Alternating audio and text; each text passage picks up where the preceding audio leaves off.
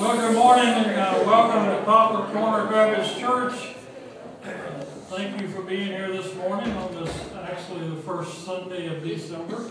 And we're glad that you're here. And as we continue with our Christmas celebration, as we began last week, we have a special guest this morning that's probably not a guest here anyway.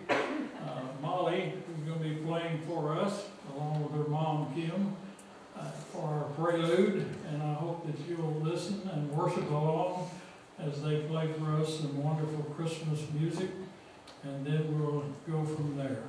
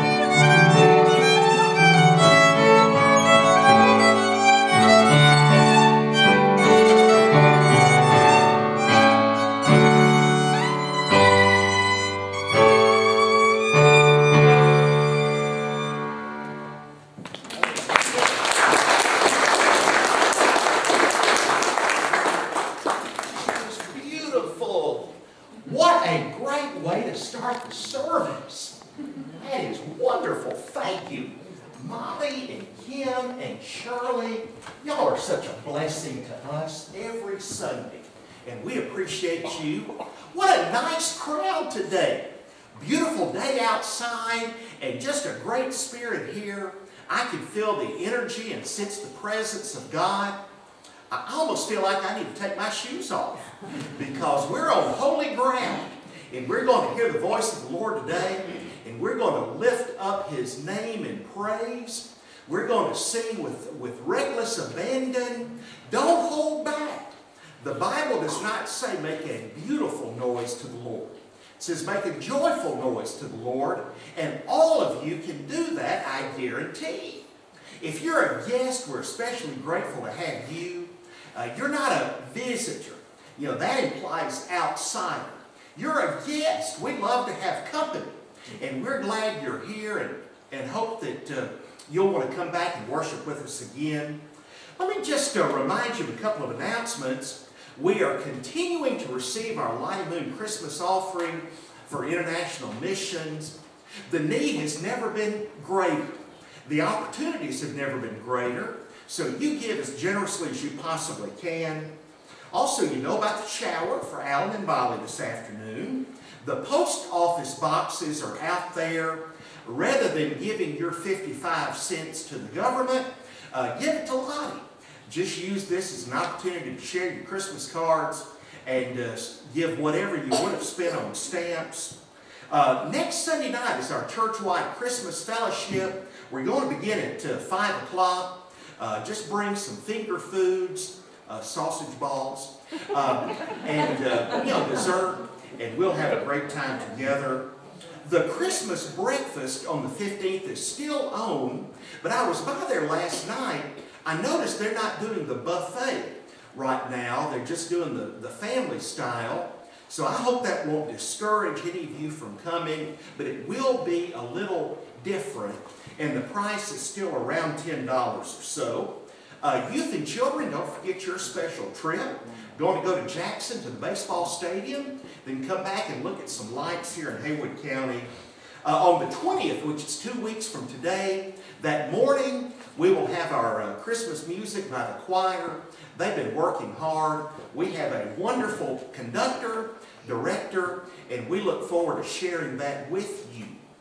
As far as prayer concerns are involved, Charles Sills, as you know, died on Friday. His service is tomorrow at 1 o'clock at Brownsville Funeral Home. They're going to have the visitation, I believe, for 2 hours before. And then I've got some wonderful news to share. You know that Belinda Bird had a pretty major stroke Friday night at work. And she was totally paralyzed on one side, unable to speak. In fact, it was her 5th stroke of the year. But I talked to Danny this morning. She's now able to move. She's now able to talk. That happened simultaneously as our Sunday school classes were praying for her. That just sends cold chills up and down my spine to think that God immediately answered our prayers. And it looks like she's going to be okay. And we're so grateful for that. Let's pray together. Heavenly Father, we thank you for this time together. We're grateful for the spirit of expectancy found here. Lord, we know that we're not going to be disappointed. We also know, Lord, that we will get out of this service exactly what we put into it. So I pray that we would lift up our voices in song, that we would give as generously as we possibly can, that we would listen as your word is proclaimed. I pray, Father, that people would not hear a human voice this morning. I pray that they'd not see a human face. We want them to hear the voice of God and see the Lord Jesus Christ high and lifted up in all of His glory. We are thankful, Heavenly Father, for answered prayer with regard to Belinda, and I pray that they would be able to determine what is causing all of these strokes. I know that they are grateful to be part of a praying family, and we're so grateful for those who give of their time and their efforts to reach out to people who are hurting. They take food, they send flowers and cards. This is such a caring and gracious congregation, and it is such a privilege to be part of it. So Lord, we thank you in advance for what you're going to do this morning. In Jesus' name, amen. Amen. We are continuing our Advent celebration this morning. You know, Advent is a word that means arrival. And we are anticipating the arrival, the birthday of the Lord Jesus Christ. Last week, we lit the prophecy candle, reminding us that Jesus' birth was the fulfillment of Old Testament prophecy. Today, we light the angels' candle. Angels are integral to the Christmas story, and I appreciate Sheila and Shirley leading us during this time of worship. I'll be reading in the first chapter of Luke, verses 26 through 33. Now in the 6th month, the angel Gabriel was sent by God to the city of Galilee named Nazareth, to a virgin betrothed to a man whose name was Joseph of the house of David. The virgin's name was Mary. And having come in, the angel said to her, "Rejoice, highly favored one. The Lord is with you. Blessed are you among women." But when she saw him, she was troubled at his saying, and considered what manner of greeting this was. Then the angel said to her, "Do not be afraid, Mary, for you have found favor with God. And behold, you will conceive in your womb, and bring forth a son, and shall call his name Jesus. He will be great, and will be called the Son of the Highest. And the Lord God will give him the throne of his father David, and he will reign over the house of Jacob forever, and of his kingdom there will be no end."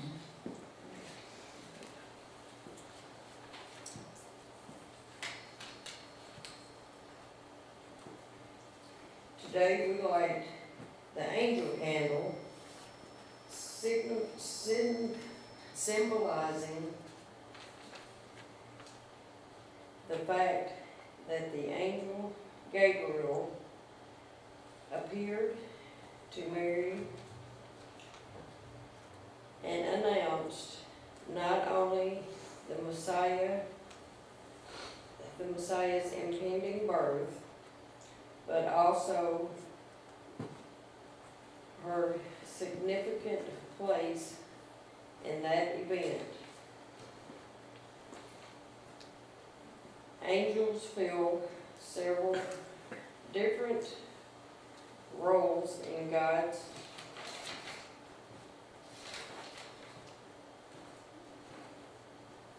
ongoing plan for his people, but primarily they serve as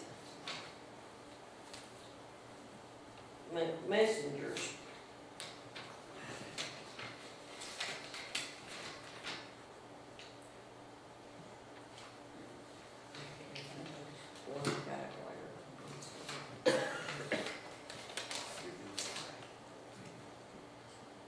Angels are not to be worshipped, but we would do well to follow their example in delivering messages of good news throughout our world. May each of us leave this place as messengers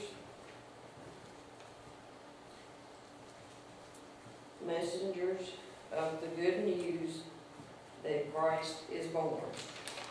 Amen.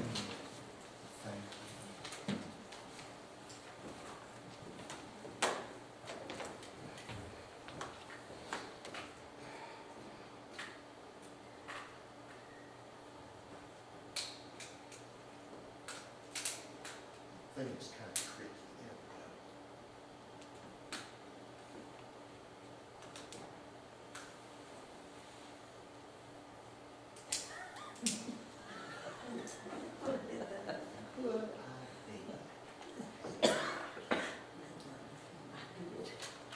go.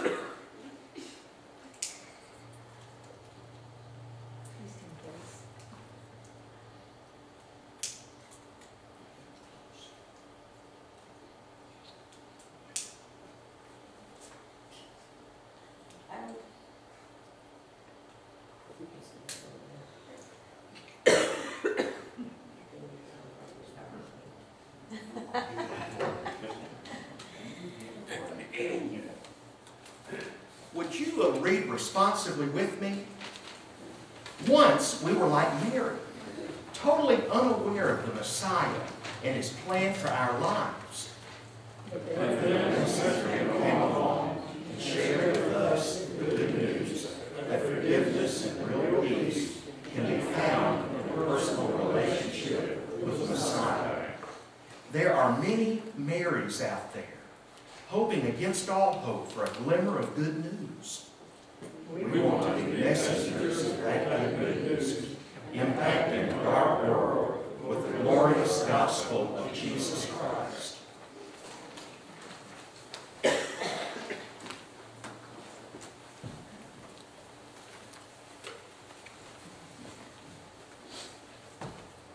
Well, amen. Thank the Lord. Thank you, ladies, for sharing with us this morning. Let's stand as we sing that wonderful song, Joy of the World.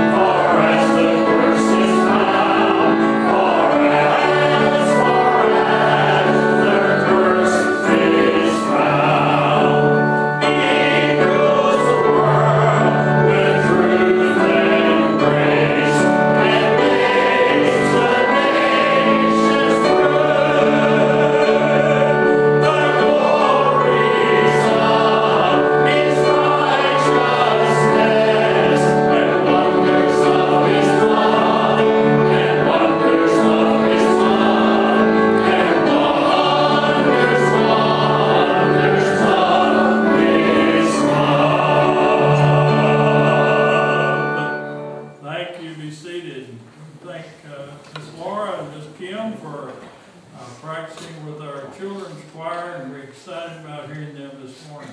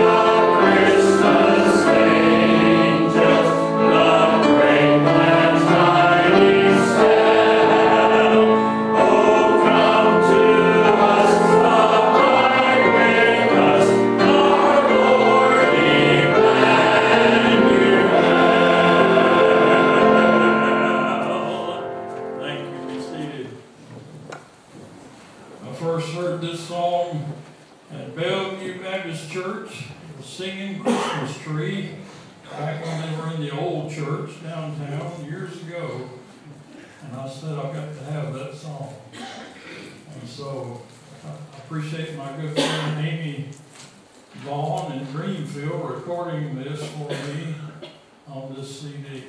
So.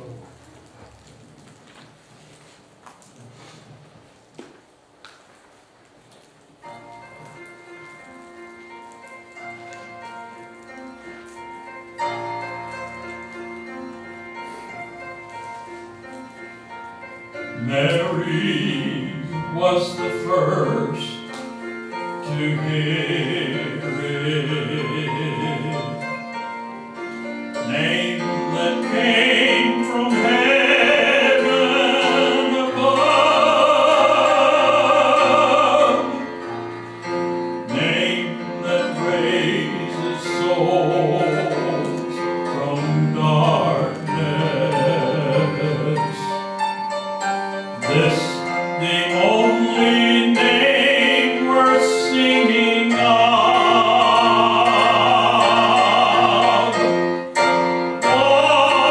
Wonderful name, Jesus. Wonderful name, Jesus. Name angels sing, the night all heaven rang. Wonderful name, Jesus.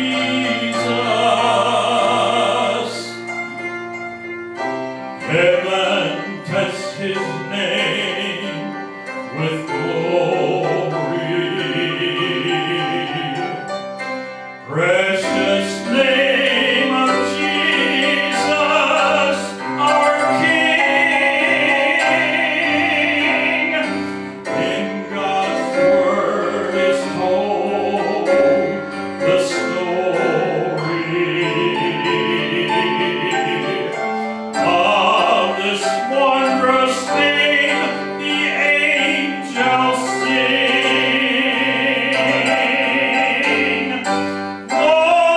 Wonderful name, Jesus.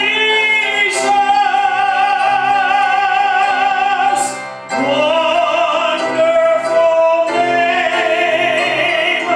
Jesus.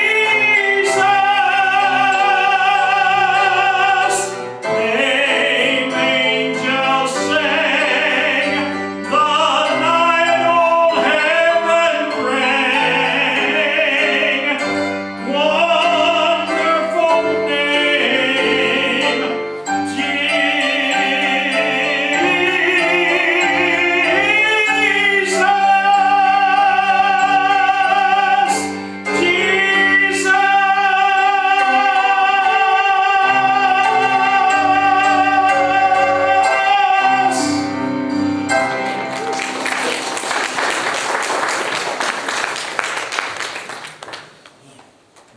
Thank you, Brother John.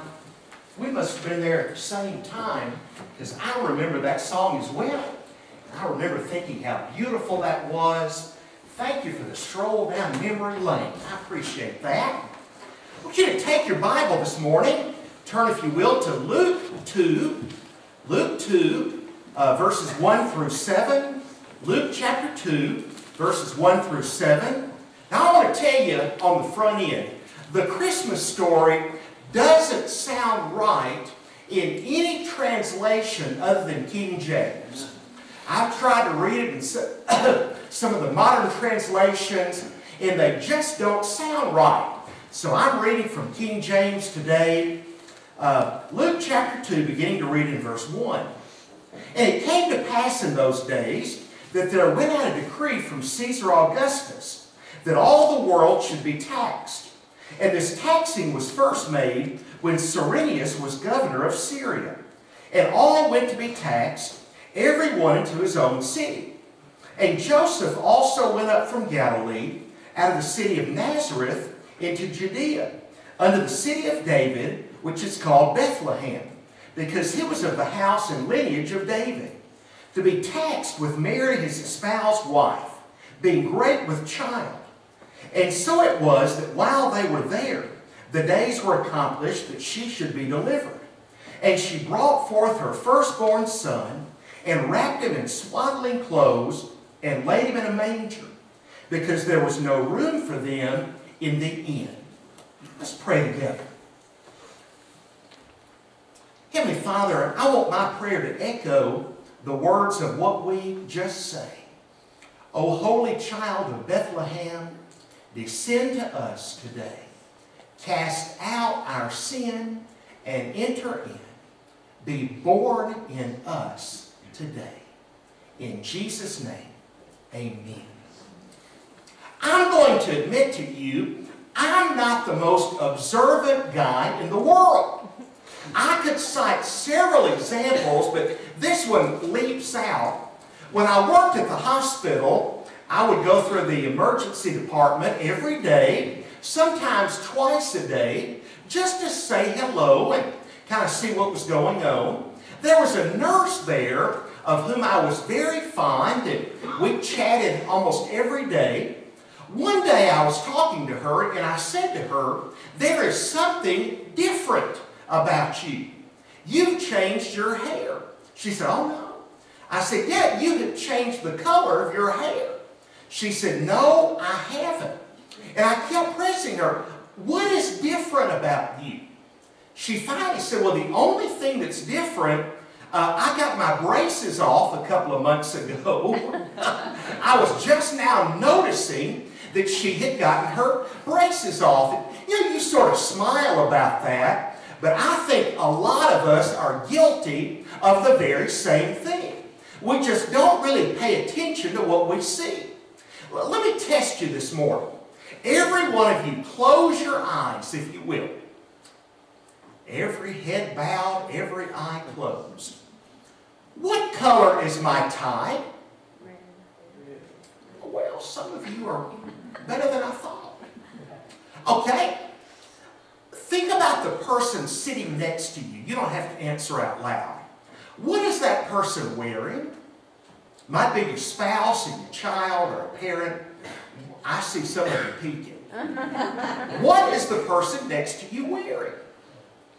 Okay, look up. I bet 3/4 of you could not answer that question correctly. Even though, if it's a spouse, you got dressed, you came to church together, you sat together in Sunday school, but you just didn't notice what he or she has on. The Christmas story is sort of similar to that. We have seen it so many times. We have preached it so many times. We have nativity scenes all over the house. But have we really stopped and taken a long, hard look at the story of Jesus' birth?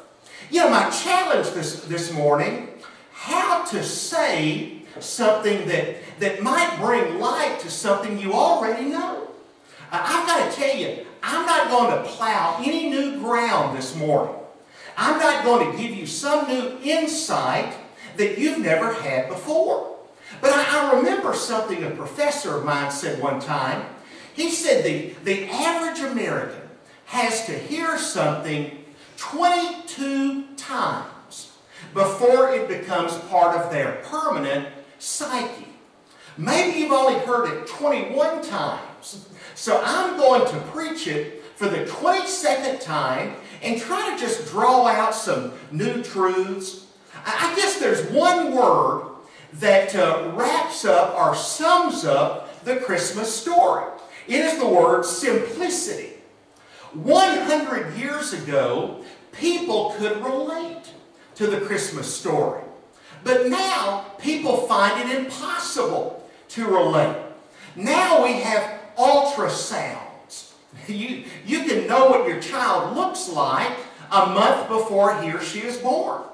Now we have gender reveal parties. I think it's more fun just to wonder and be surprised once the child arrives, but I've been dragged to several gender reveal parties. Now we have birthing suites at the hospital in Union City. All all of the birthing suites were 2 luxurious rooms with a bathroom that might rival anything you'd find at the Hilton. It was absolutely magnificent, wonderful surroundings for a baby to be born. Nowadays, we have 24-hour dismissal. Within 1 day after the birth of the baby, you're on your way out. When I was born, my mother was in the hospital 8 days with me, and mine was just a normal birth as far as I know. But things are so dramatically different. Used to, you would send out birth announcements. Nowadays, you put it on Instagram or Twitter, and all the world knows within 3 seconds. When's the last time you've gotten a birth announcement? I bet we haven't gotten one in 25 years because they're just not necessary anymore. The birth process is so different than it was 100 years ago, and especially 2,000 years ago. At one time, the Sultan of Brunei was the wealthiest man. There's his picture. The wealthiest man in the world. He has an estimated worth of $40 billion. He owns 90 mansions spread out all over the world. He has a fleet of 200 Rolls Royces. He has 13,000 personal servants who wait on him hand and foot. He owns 4 747 jets. He can be anywhere in the world in 12 hours. Let me tell you about the birth of his firstborn son. He was born in 1971.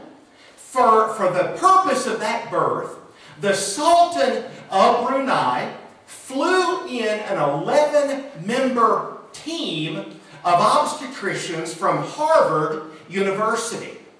The Sultan added a 17,000 square foot wing onto his favorite mansion so the baby would not feel cramped or crowded.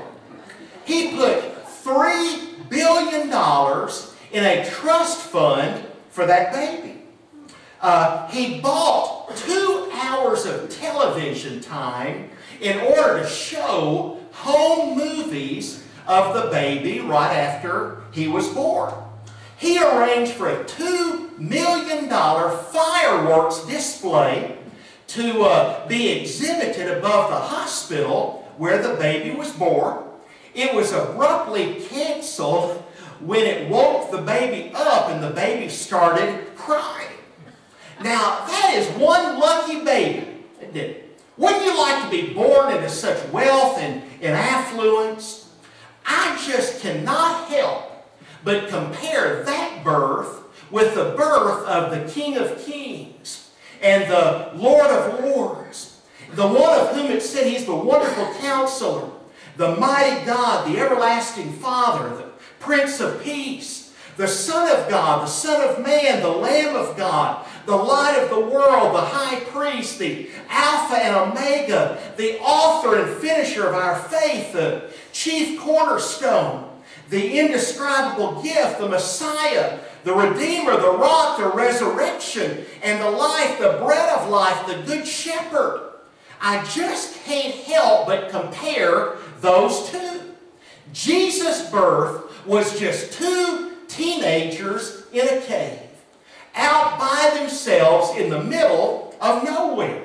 Now, we can't relate to that here in affluent America, but did you know that 85% of the world's babies were born at home? Probably some of you were born at home.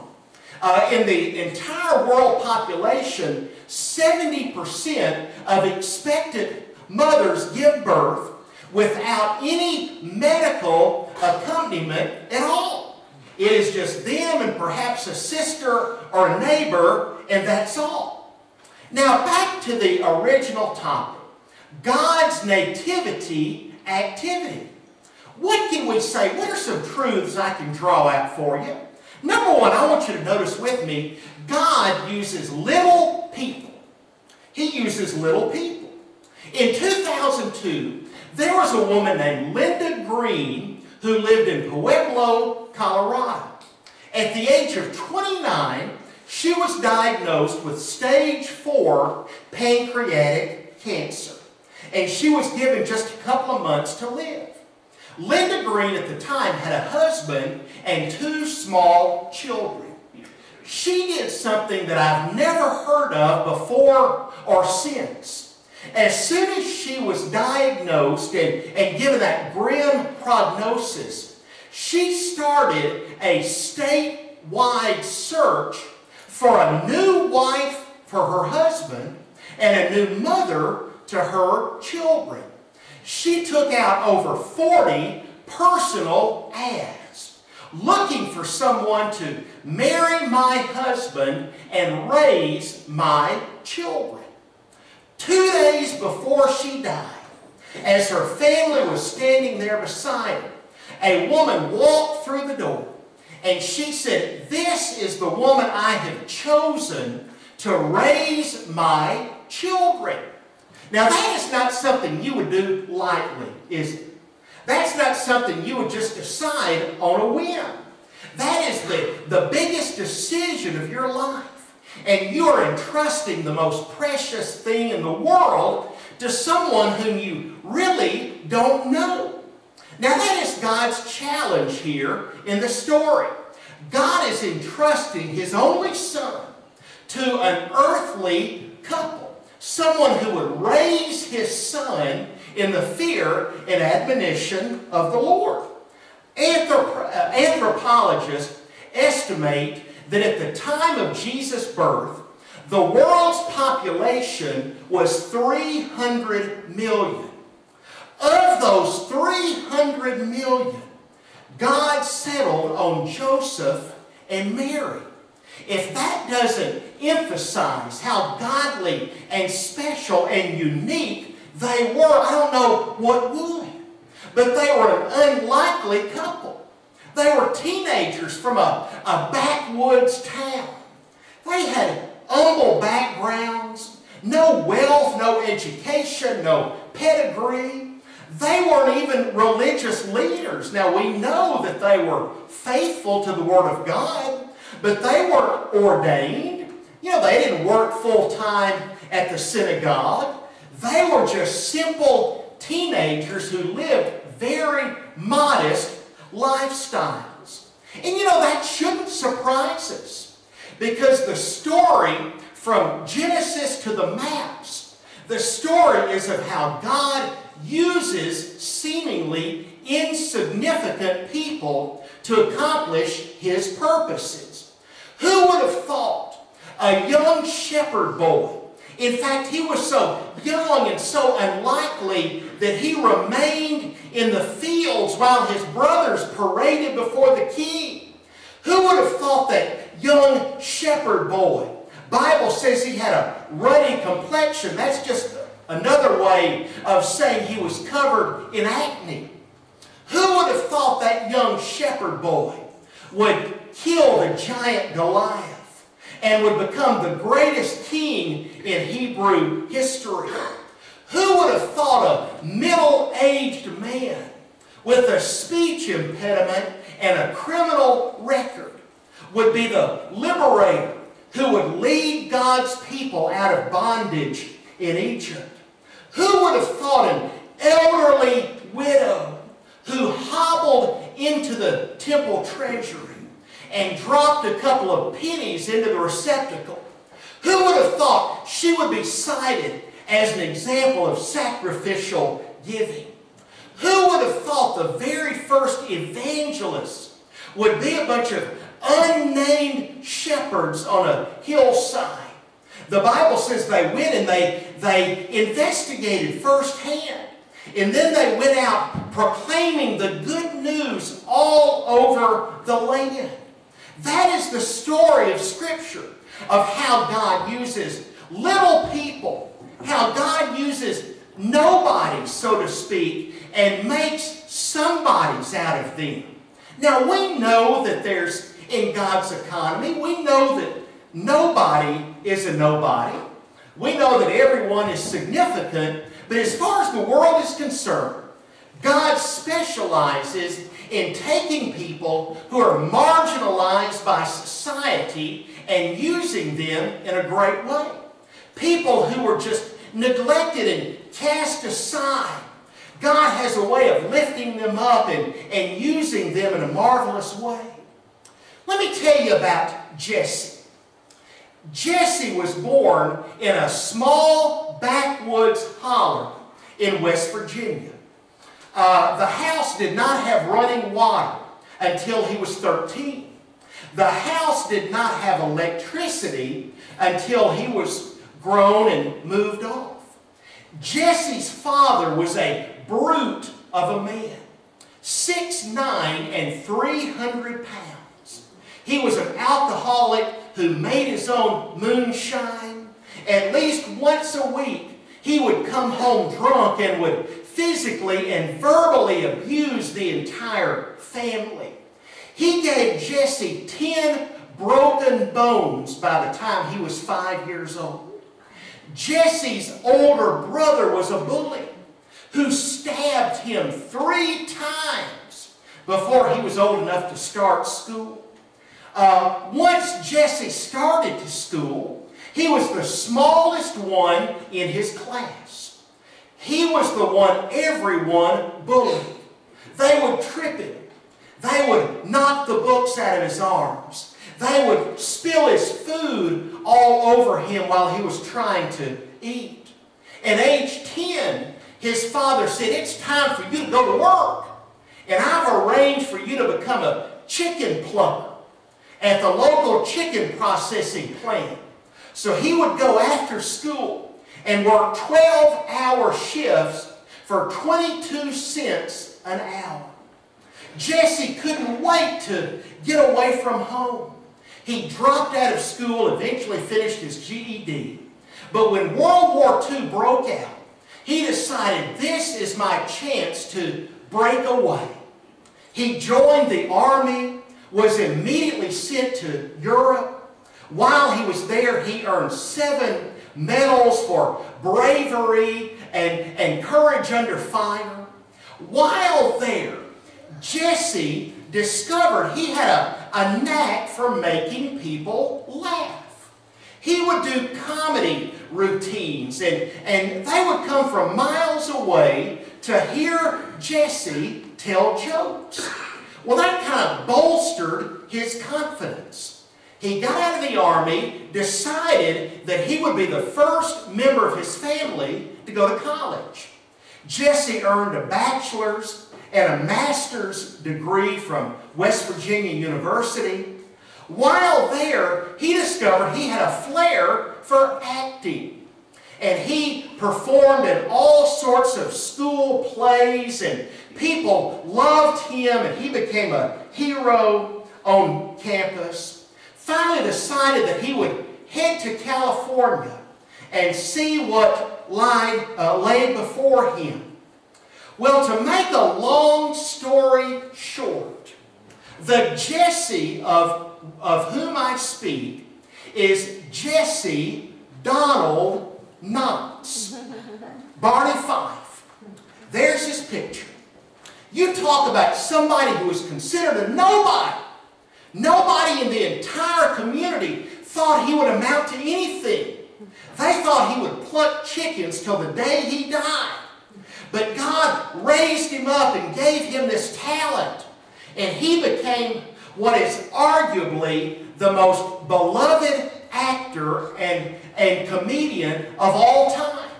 There's not a day that goes by that I don't watch at least a snippet of the Andy Griffith Show. Thank God we have that to watch as a family. There's very little we can watch together, but we can watch Andy Griffith. And it all started with Jesse the chicken plucker. So just to reiterate what I said, God uses little people. This morning you might feel like, I'm very insignificant. They don't care if I live or die. Nobody notices me. I want you to know you have the potential for greatness. If you will allow the Lord Jesus Christ to take full possession of you, and you'll just place yourself at His disposal, that you'll salute and say, "Private First Class," fill in the blank, reporting for duty. So God uses little people. Number two, God uses little places. You know, Bethlehem is a word that means the house of bread. That gives us some insight in the type community Bethlehem was. It was a stopover for pilgrims on their way to Jerusalem. Even though it was only 9 miles outside of Jerusalem, that was a day's journey. So people would stop and they would find a place to spend the night. They would find something to eat. And the next morning they would pack up and move on without giving any thought to the little place where they had spent the night. Bethlehem had an unsavory reputation because a lot of travelers passed through there. It was a haven for bandits and robbers. And they would just terrorize people who passed by on their way to Jerusalem to worship or conduct business. You know, on top of that, even the Bible describes Bethlehem as a small and insignificant place. Micah 5 in verse 2, which is the Bible's prophecy of the birthplace of the Messiah, even says, Bethlehem, even though you're small and insignificant, and you're from the smallest tribe of Israel, out of you shall come a governor who shall rule the world. You know, add to all of that, Joseph and Mary, you know, Mary gave birth to that child in a cave somewhere, or a stable. We really don't know which, but it was in all likelihood a cave. I've been to Bethlehem. It is in the Palestinian-controlled area. We had to go through barrier after barrier after barrier to go and visit Bethlehem. It took 2 hours to get through security, but I was bound and determined that I was going to view the spot where Jesus was born. They showed us the shepherd's fields, and there were all these caves out there. And they said, our best guess is that Jesus was born in one of them. But I want you to know that small and insignificant city was the place where God robed Himself in human flesh, came and dwelt among us, that He might seek and to save that which was lost. Is there anybody in here who has ever heard of a place called Blananurk, Wales? Blananurk, Wales. I have tried to find it myself when I was in school in England. And it's not on a map anywhere. They say the population of Blananurk is about 80. I think they're kind of exaggerating. That might be ministerially speaking. It's probably more like about 5. But I want you to know what happened in Blananurk, Wales in 1904. This is a woman whose name has been largely forgotten. But you would do well to remember her image and her name. Her name was Florrie Evans. She was a new believer. At that time, Wales was considered the darkest place spiritually in the entire world. Only 1% considered themselves to be believers. Less than 2% ever went to church. One night, Florrie Evans went to a gathering of youth in a town hall in Blananurk, Wales. They were just sort of chatting as teenagers do, and she stood up in the midst. She said, I want all of you to know I love God with every fiber of my being. Now the Spirit of God took those words and ignited a prayer meeting that lasted there for 3 days. People came from miles around because they heard what was happening there in Blananurk. And again, to make a long story short, the great Welsh revival began in that very room with that very testimony of Florrie Evans. That revival saw over 2 million people come to faith in Christ. Every bar in the country except one shut down. And the one that remained open made a profit of 6 cents that year. Every policeman in the country was laid off. There was no crime, so there was no need to have any law enforcement at all. Every judge lost his job, so judges formed gospel quartets, and they would stand on the street corner singing the praises of God.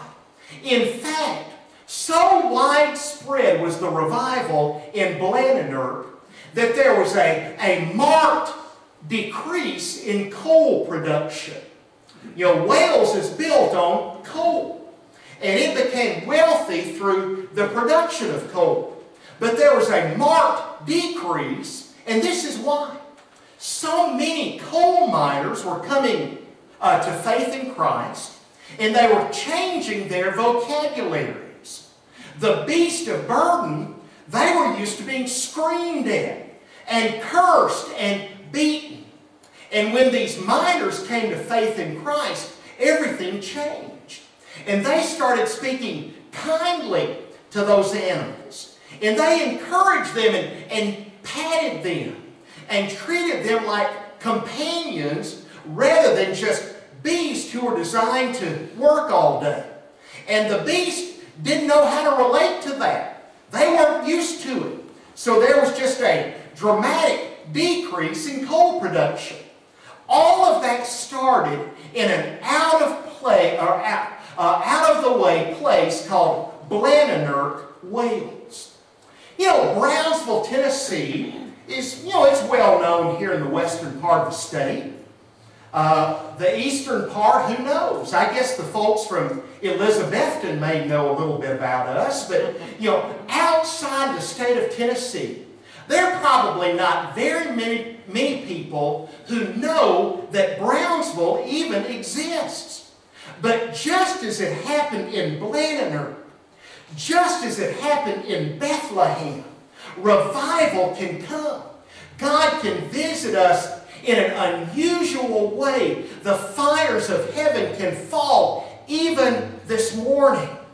So God uses little people and God uses little places. But finally, notice with me, God uses little problems.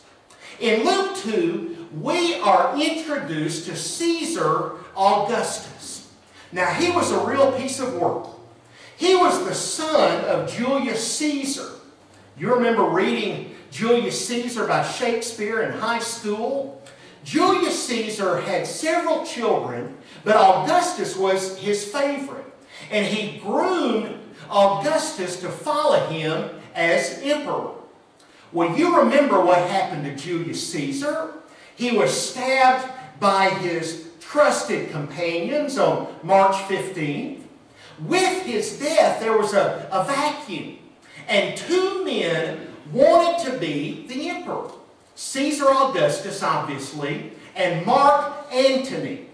Mark Antony was distracted with his Egyptian girlfriend, Cleopatra. So finally, he kind of fell out of favor, and Augustus Caesar became the emperor.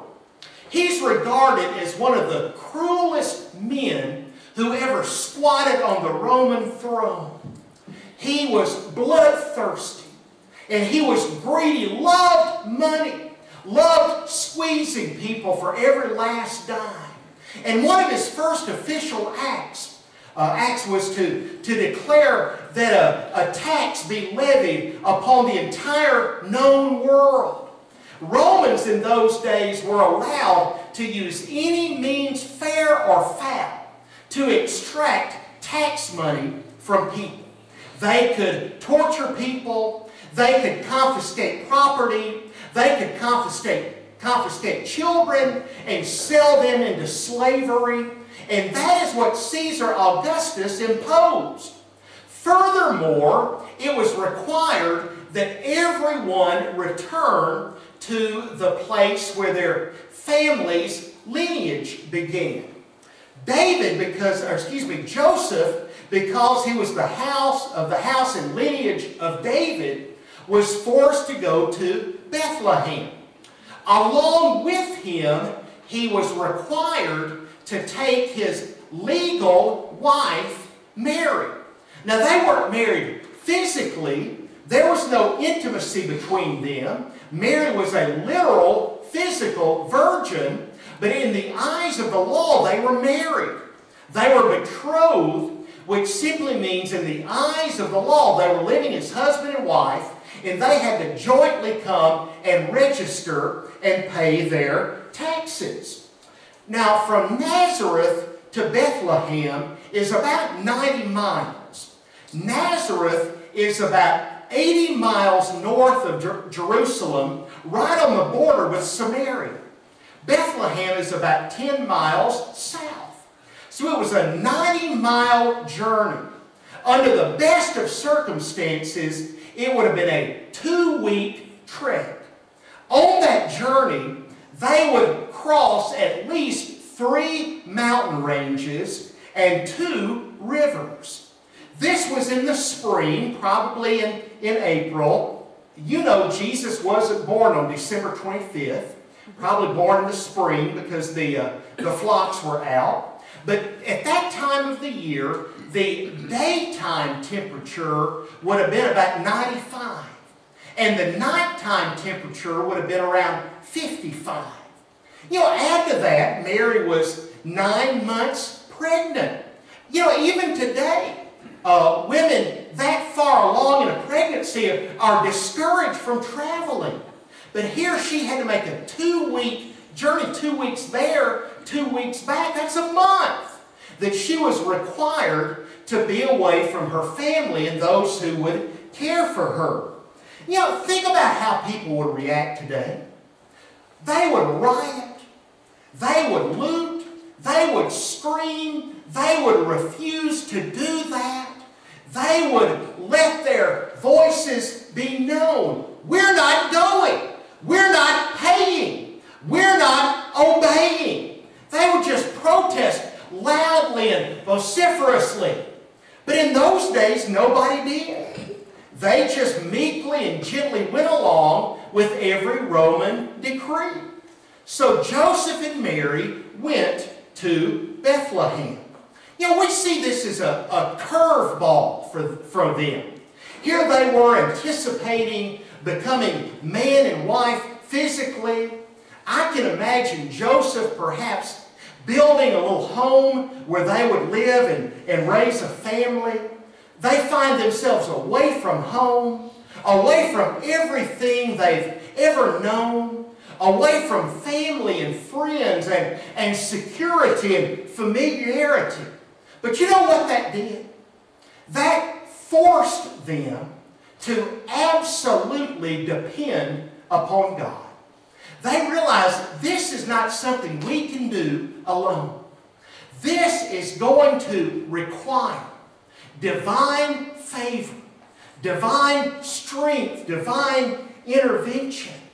You know, those little problems in your life, or maybe those big problems in your life, they are designed to drive you to your knees and to force you to deepen your dependence upon God. So many times when problems arise, we dig deep into our reservoir. We think, man, I can just muster up the strength. I can do this. I can depend upon my own wits and ingenuity. They ought to force us to increase dependence upon God. But it's rare that we do so.